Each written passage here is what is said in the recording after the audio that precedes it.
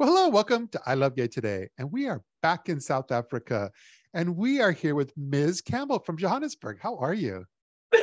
I am pretty tight, pretty constricted, but I'm lovely. Well, you look fabulous.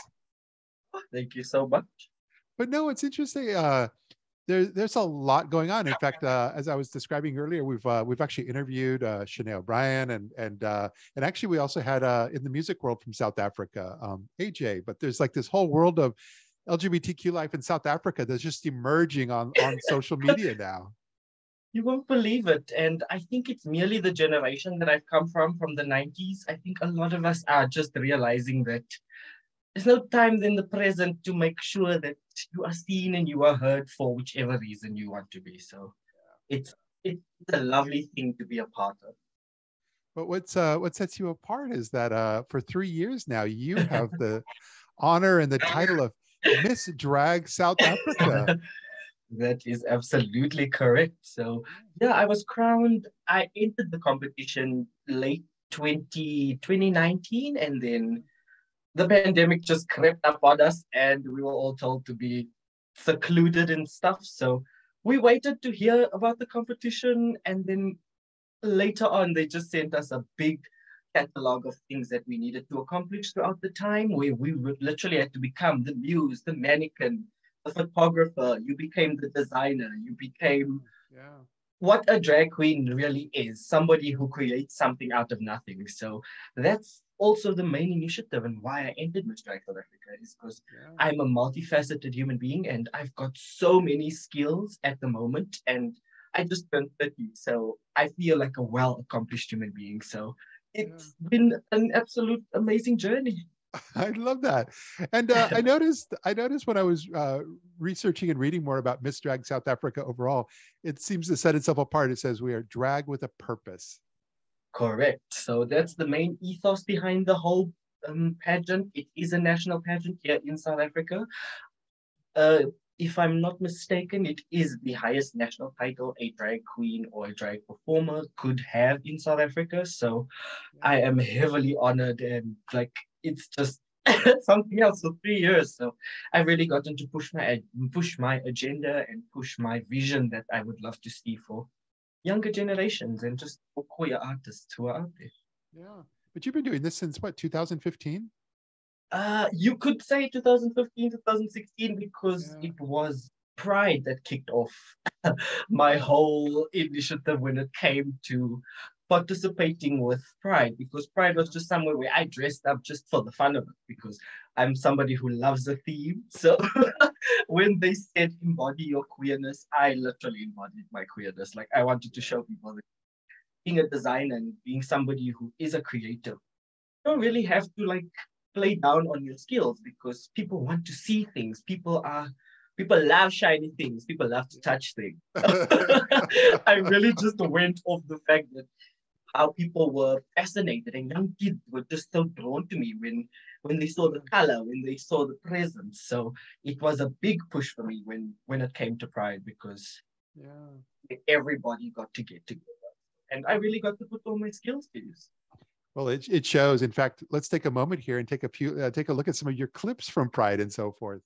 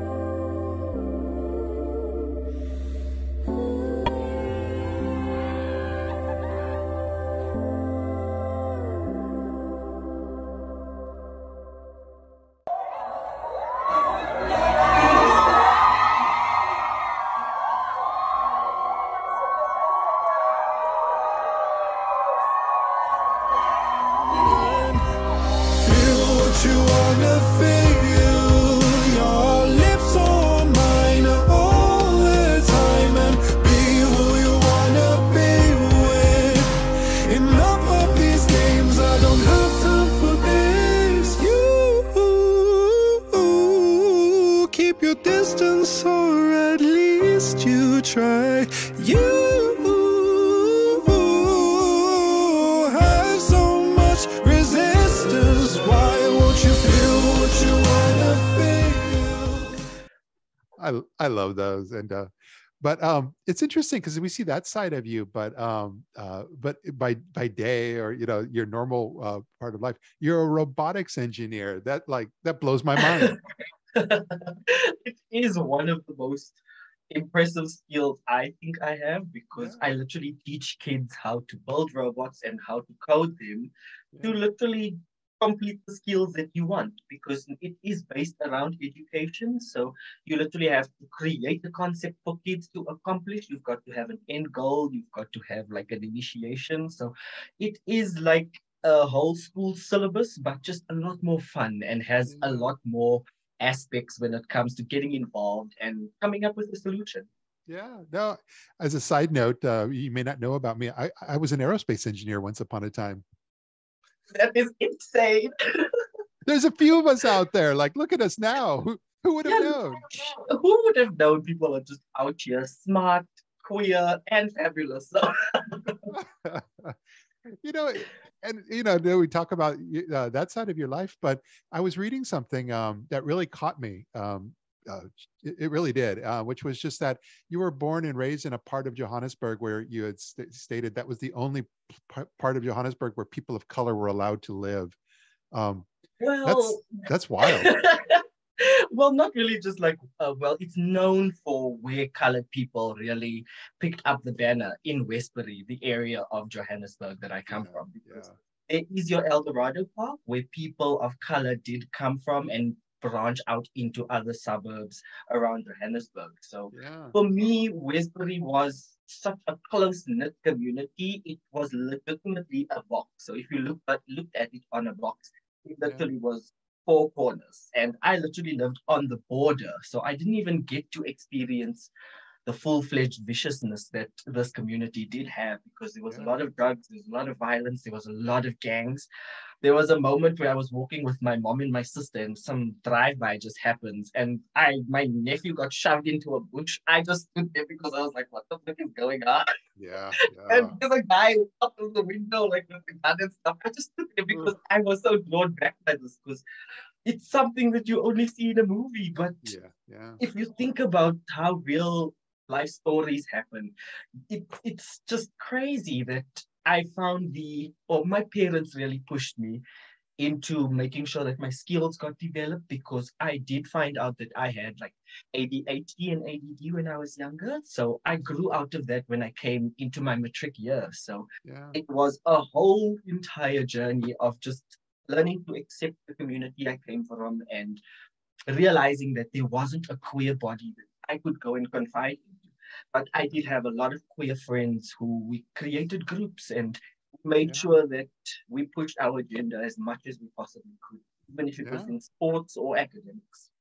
Well, I was diagnosed with ADHD as a child as well, and look at us. We have so Look much in how big the common. brains are. Look I how know. massive the brains are. Do It's like those sort of kids really needed the push. Like for yeah, us, yeah, like they try to dampen a lot of the smarts by thinking we were overactive and stuff, when yeah, it yeah. wasn't. Just needed to point us in the right direction where we could thrive. And look at us now. It's crazy. Yeah, but you speaking of the where you grew up, yeah, but you go back there every once in a while, right? You kind of do some Correct. Yes, yeah, I run a feeding kitchen with my mom in the community of Westbury every yeah, Tuesday and Friday, where we feed a maximum of 700 to 800 people on each of those days. So yeah, and my parents are still there. So I still have a really strong and deep connection with that place, because a lot of them are seeing me now fully yeah, embrace myself, even in the community. Like, didn't think a lot of parents would have been so drawn to me in yeah, terms of realizing the talent and realizing that there are other avenues for queer bodies or even just children to find avenues to make sure your skills go. yeah, It's yeah. really been an honor. Well, what's on the horizon, especially as we enter 2023 soon? Any exciting things coming up? There's just so much, and Yeah, throughout my 3 year journey now, it's like there's so many milestones that have come and have gone. At yeah, the moment, I'm a very big judge at the moment in South Africa. I've been on multiple judges panels for many pageants that have existed here in Joburg. Might it have been for smaller individuals or even older individuals as well. So yeah, I'm going to be on the panel for the Royal ZA pageant, which is also a national pageant for I would say straight people. It's really aimed for straight people. So I'm just there to make sure that the representation is shown, and Pride is coming as well here in Joburg. It's going to be the 1st of October. It is really going to be our kickoff within the next few days. I am doing a lot of things with a magnitude of different people throughout the Pride month.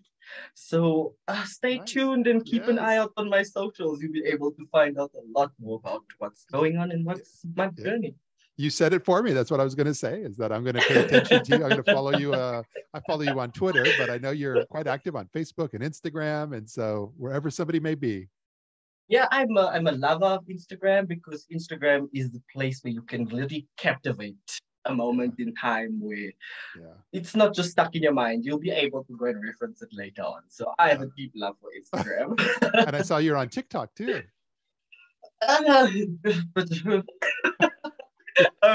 couldn't have really on TikTok. I just enjoy TikTok's content, and it allows me to utilize graphics and stuff that I've also got under my belt, because I've got 5 different qualifications from 4 different universities at the moment. So I just finished my studies as well with the Miss Drag SA title. So when it came to Drag with a Purpose, they really did branch out to make sure that the winner of the contest really felt like they were actually doing drag with a purpose. So it's been lovely. Excellent. Well, I look forward to following and paying attention and seeing where you go. And mostly, I'm just glad you were able to take a few moments of your time and kind of share a bit of your story with our audience here. Absolutely. As much as I can show people across the world that drag is really all over the world. It's not just a bunch of drag queens saying that it's all over the world. She really has influenced the world by her name, RuPaul Charles. She really needs to know that it's pushing boundaries where people in countries are doing drag we would never have thought. Yeah, that's very inspiring. So, but it's great to see you here, and thanks so much for being here. An absolute pleasure. Take care, everybody. So good.